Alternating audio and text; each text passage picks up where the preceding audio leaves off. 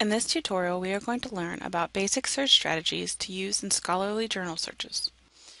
We will also discuss the differences between regular search engines like Google and Yahoo versus scholarly databases such as Google Scholar or PsycInfo.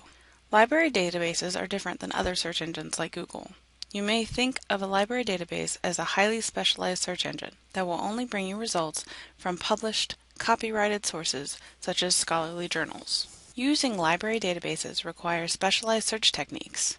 When used to their full potential, they will give you better results. Information is a commercial enterprise.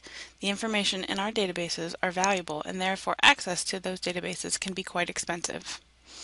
Our campus subscription to PsycInfo is $36,000 a year, and the Web of Science is $125,000. When you are enrolled at Purdue, you have access to these databases and hundreds more for free, thanks to Purdue Libraries.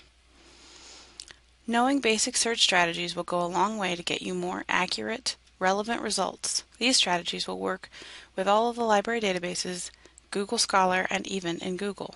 Not all databases are made by the same company, so they do not all use the same search techniques. However, they do all have thorough help sections with information on search techniques for that particular database. Both ERIC and PsycInfo come from EBSCO, so they can be searched in the same way.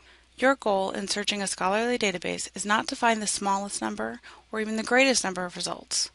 It is to find the greatest number of relevant results while also finding the smallest number of irrelevant results. Using these basic strategies will help you achieve that goal. Please go to part 2 of this tutorial to learn about our first basic search strategy.